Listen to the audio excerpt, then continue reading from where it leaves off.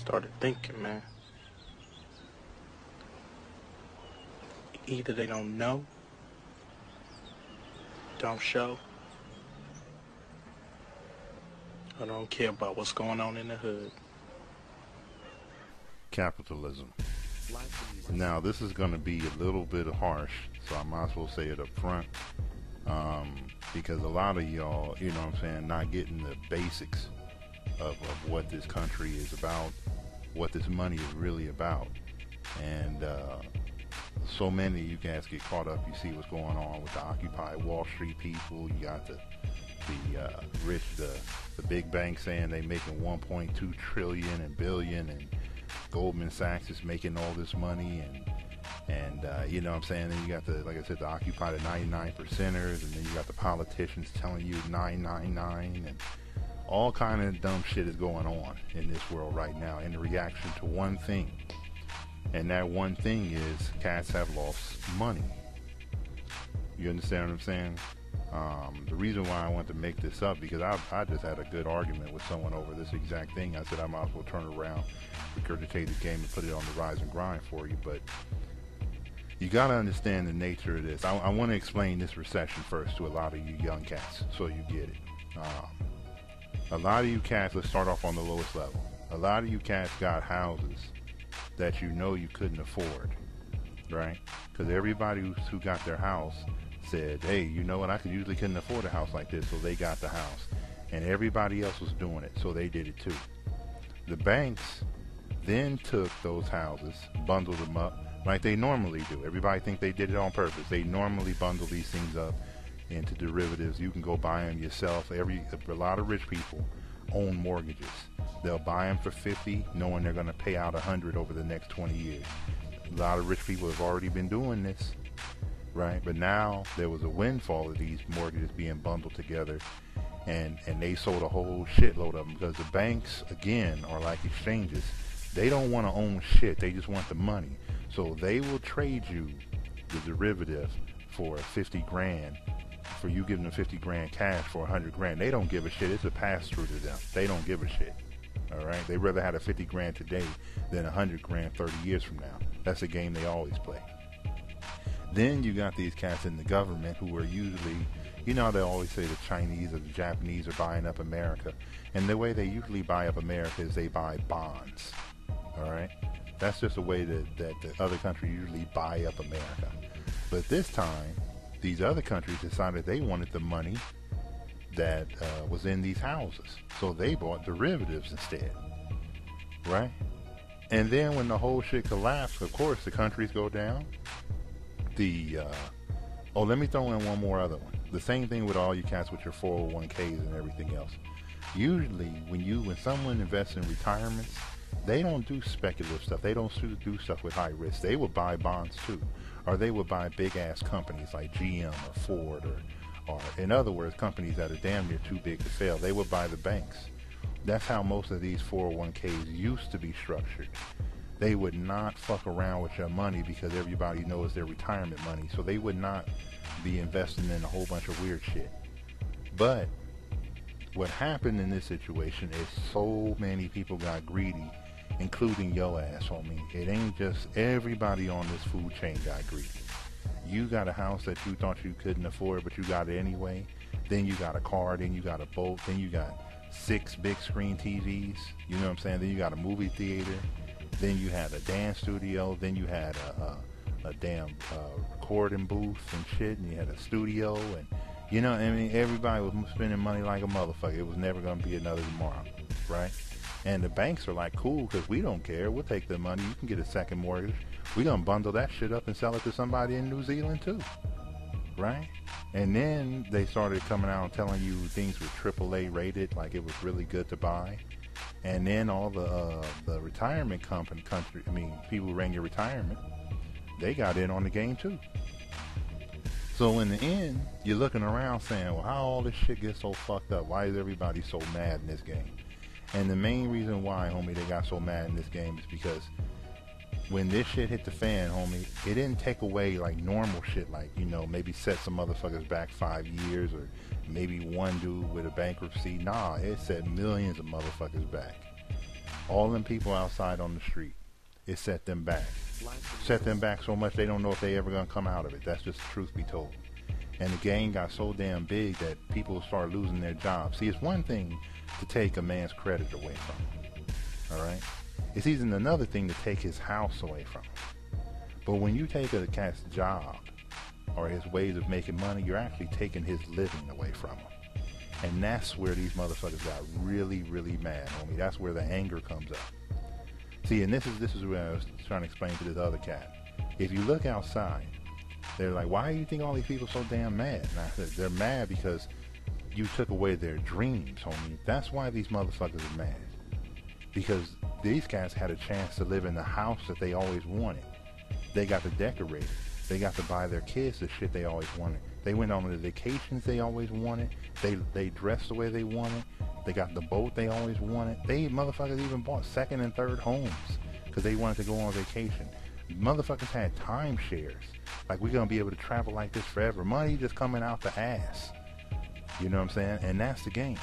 And that's why they're mad. Like I said, you could take a motherfucker's car, repossession. You could take a motherfucker's house through foreclosure. You take a motherfucker's dreams, homie, and shit hit the fan. And that's why shit's so bad right now.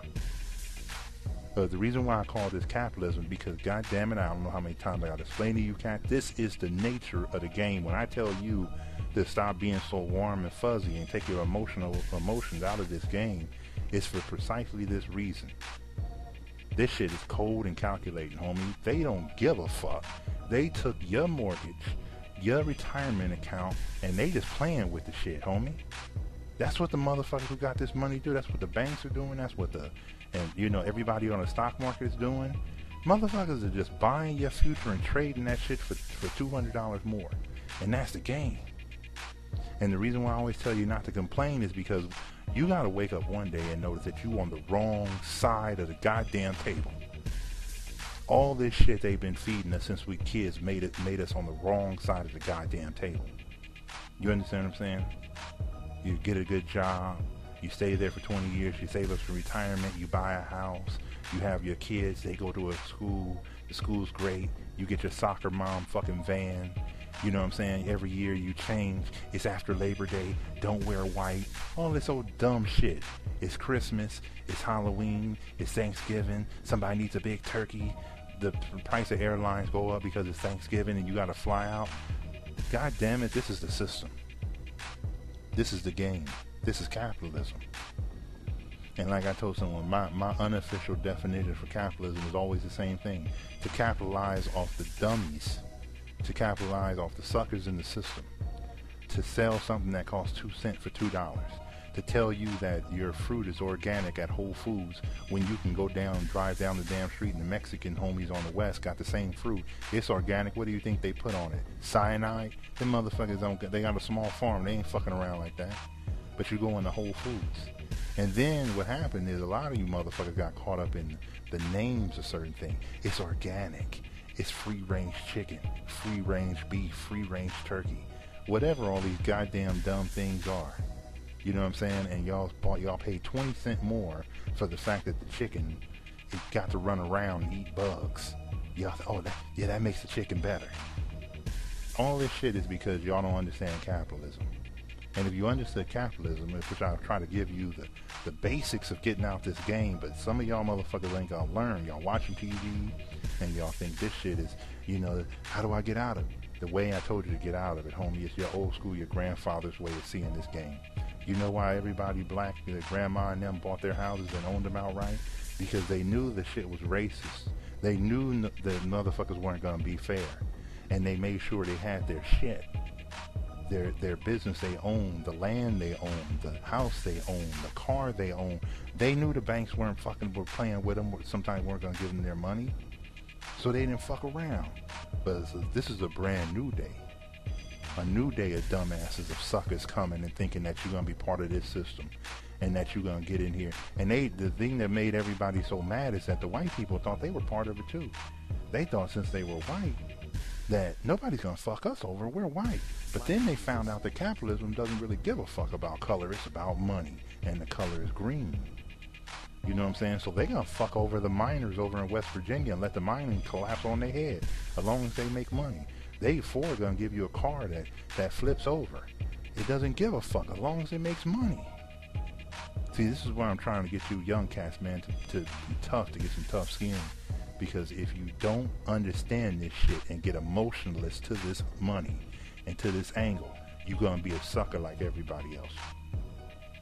A lot of you cats just say, well, you know, Freeman, I don't want to live like that. I don't want to do like that. Instead, I'm going to go buy me a $200,000 home because I can afford it.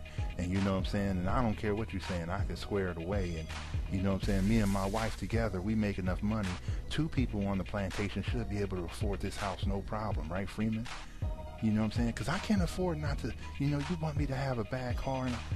Man, let me tell you something about the game. Let me give you something. Let me just go back to the basics. If you bought a house that was 50 grand, you bought a new car that was 10, 13 grand, that car will still take you to the same place. That house will still make sure you went to sleep.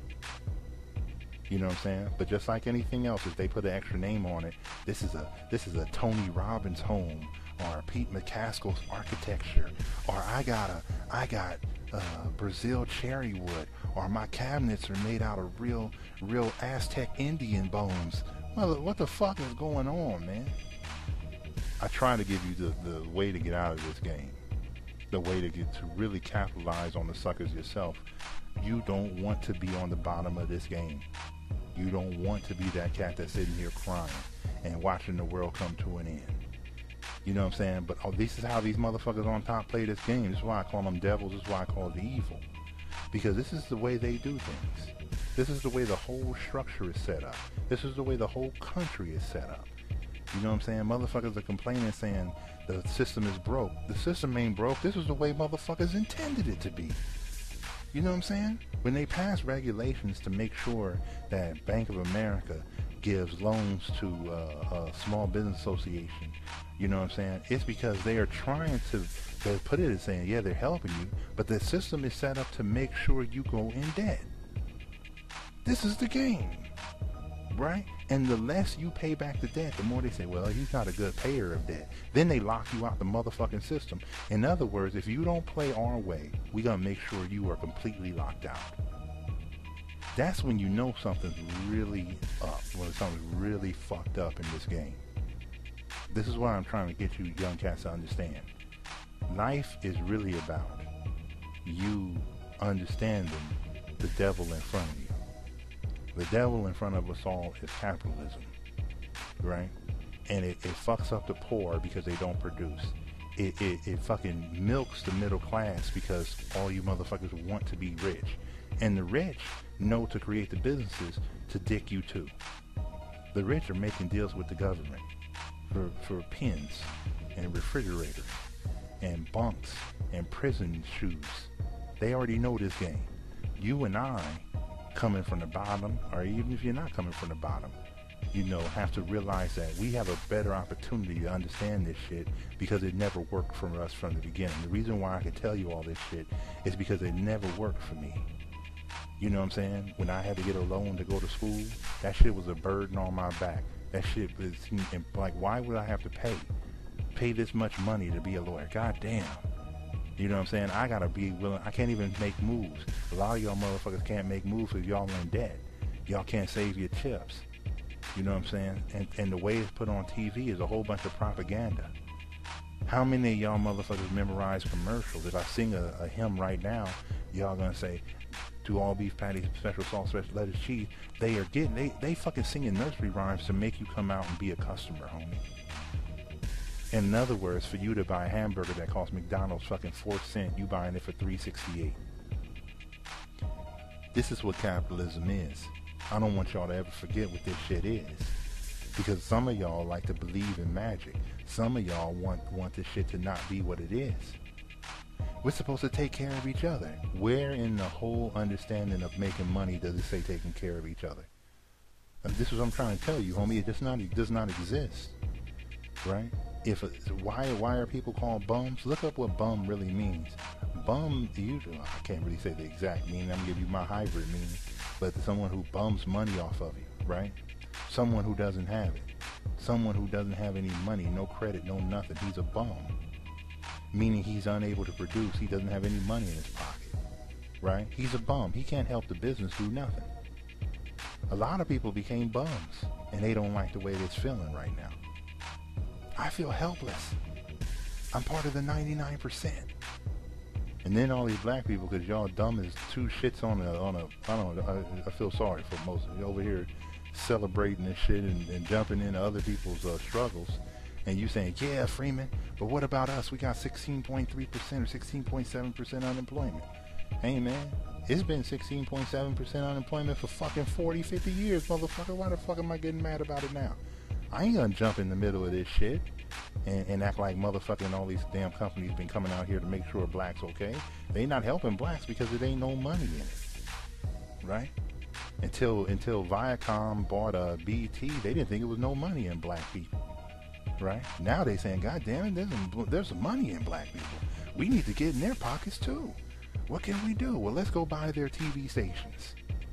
Let's buy their radio stations. And this is how crazy that shit is. You can call a motherfucking white person something the most racist words in the world on a black radio station. But guess what? The white dude owns the station. He doesn't even get offended. He's making money. He's taking money out your pocket. And the reason why he doesn't get offended, because he has no emotion to this game. He's pure to this capitalist game that's going on. One day y'all motherfuckers will understand this. And y'all won't get so mad. You know what I'm saying? And you'll start to understand that there is no alternative to this shit, homie. Either the way I told you to get out is the way it's going to be. Either you start to go down this road where you start to own your house outright, your car, everything you do, you need to make sure it's completely paid off. So you don't have no debt to nobody. So when the shit hits the fan, because it's going to hit the fan again, man. When the shit hits the fan, you sitting there okay, because you know what? I don't need nothing but a fucking $1,000 to survive, because I don't owe nobody. And do I think I can get $1,000? I can hustle 1,000. I could hustle 1,000 on the street if I have to, right? So it's a matter of saying, because Freeman don't owe nobody, I could just sit here and do nothing. I don't give a fuck how bad the world is. I'm trying to teach y'all that. I'm trying to teach you your independence. For my black people, I'm trying to teach you emancipation. You know what I'm saying? I want you to be a free slave, homie. I want you to get out of this shit. But you're always going to have people who believe in the system. And they're always going to be capitalized on by the motherfuckers with money. Because every day there's a bitch that wakes up in this game and thinks, yeah, you know what, Freeman, if I borrow $20,000 and then my business doesn't work out, yeah, you know, what do you think? You think I should borrow the money? No, motherfucker, of course you know I don't ask me. You know I don't want you to borrow no money. Take your time. Independence is important. If you lost the business and it was all your money, all you did was lose money. If you lost the business and you had to pay back the bank, you're going to be paying back the bank for the next 5 years for something that never worked.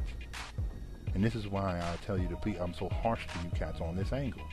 If you're going to take out a loan, take out a loan on your house for 50 grand or something small, something that's barely $200. Because you could pay that off in 2 years. You can just save 2 G's, right? Or $2,400 or $48,000 or $5,000 and you good for 2 years. If shit hit the fan, your family ain't gonna lose the house for 2 years. Shit shouldn't last that long. But if it does, you're gonna make money in the meantime. The reason why I'm putting this capitalism one out, man, primarily because I just had an argument over this shit. And I know people don't like the truth. The truth of the matter is a lot of motherfuckers got greedy all the way up and down the damn thing.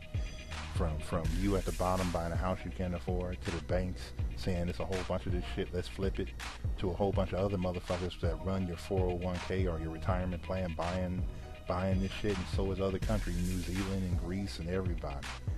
Instead of doing what's the normal way. Buy the most stable shit. You buy a house and pay it off. You get a car and a low-cost car and you pay it off. You buy bonds just like the Chinese do.